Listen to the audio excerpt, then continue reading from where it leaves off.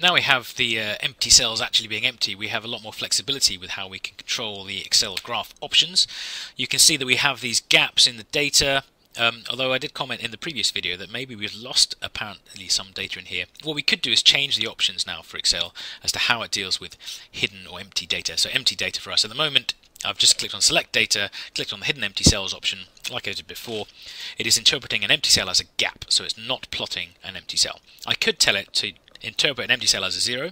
This is what it was doing before, although it wasn't able to control it before because actually it didn't realise they were actually empty cells, but I could tell it to do that, and you can see when I click OK and OK again, this graph has gone back to the way it looked before, but we've established this is probably not what we want. But do notice though that Germany does have a bit of data here. It goes up and it goes to 0 because we didn't collect it perhaps, then it carries on.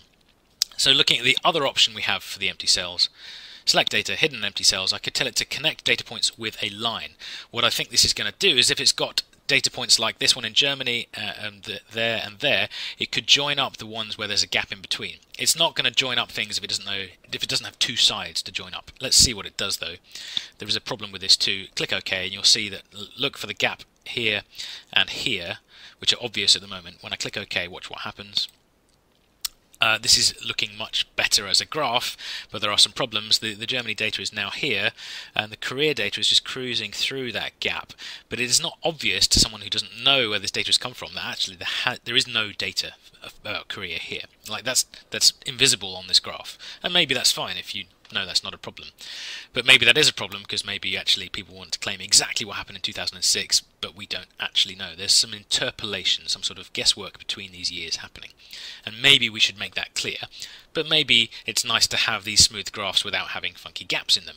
We can make it clearer, and to do that we're going to change the chart type. So I'm going to do that. I'm on the Design tab again, click on Change Chart Type, and it's showing me the options like I had when I first created it, but this time I'm going to use a line with markers.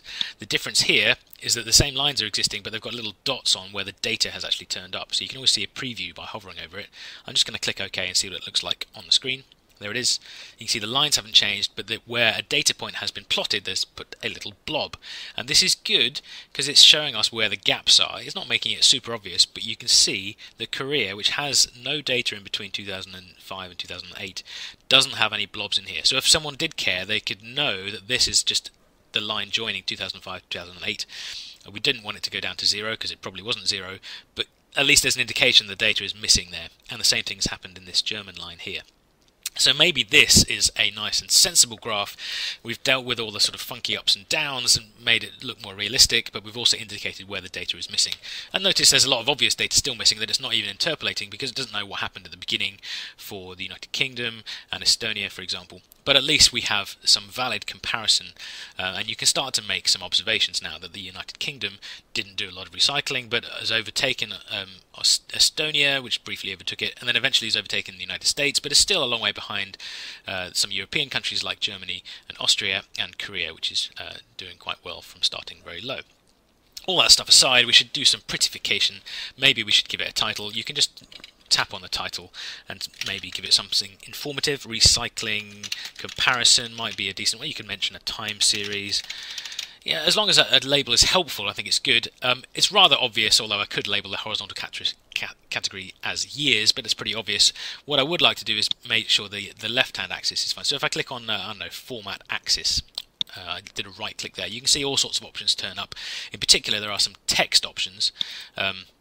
And if you click on labels, maybe these sort of things, you can do all sorts of things and change the scales. What I'd like to do is actually deal with having a label on it. Confusingly, it's quite hard to find a label option if you've clicked on Format Axis, which is what you maybe expect.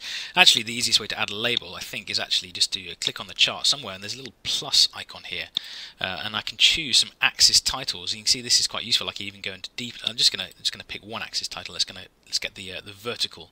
I don't really care about the horizontal. It's obvious these are years. The primary vertical label is good. That now exists over here, and I can double click in there and just select that and say this is a percentage of recycling. And I think this is now just the cosmetic adjustments that make this time series graph quite useful. There is quite a lot of work after you've made it to make sure it is correct and dealing with the way you want to present the data, and that's something that's worth practicing.